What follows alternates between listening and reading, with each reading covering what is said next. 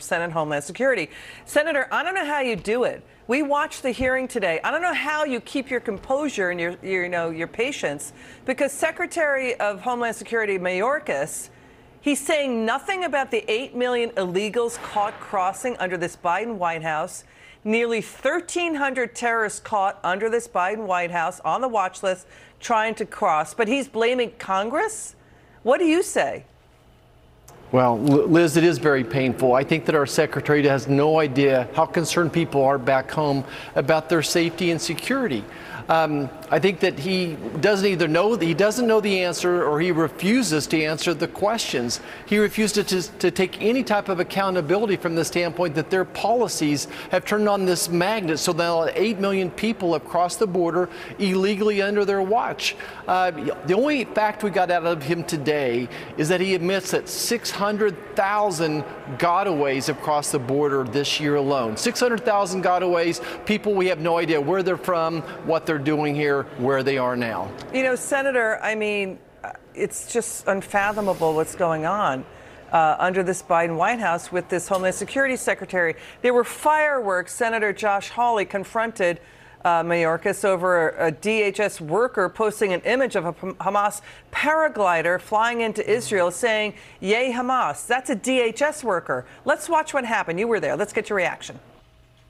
An employee of the Department of Homeland Security who posted these comments on October the 7th. That's not all she posted.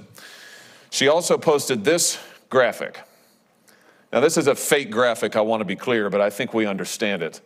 This is a paraglider, a Hamas paraglider, depicted here with a machine gun flying into Israel. She posted it under her online alias with the celebratory Free Palestine. 4 things I'd like to say to you.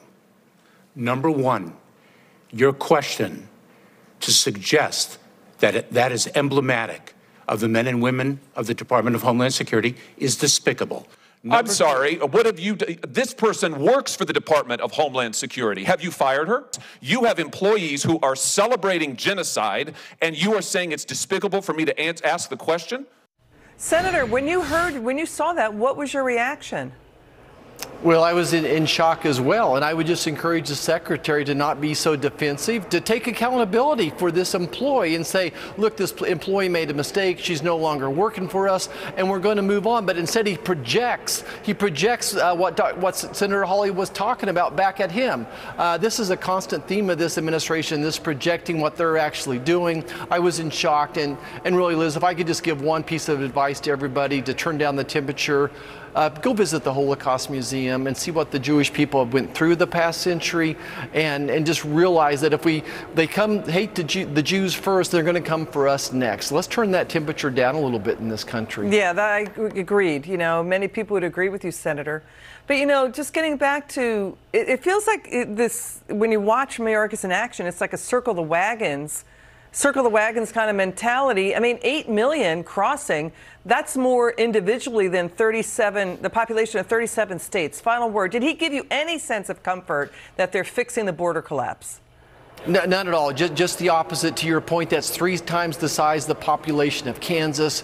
179 terrorists were caught trying to elude the Border Patrol. We have no idea where those people are, what they're doing now. We want to know about them. 60,000 aliens of interest that have entered this country. We want to know who those people are. We know that they're from countries like Afghanistan, from Iran, from Turkey. We want to know where they are as well. No comfort at all. I actually walked away more concerned than relieved. Senator Marshall, we're so gratified and appreciate you coming on the show tonight to share your perspective and insights. We appreciate you. Thank you so much. Thank you, Liz. Okay.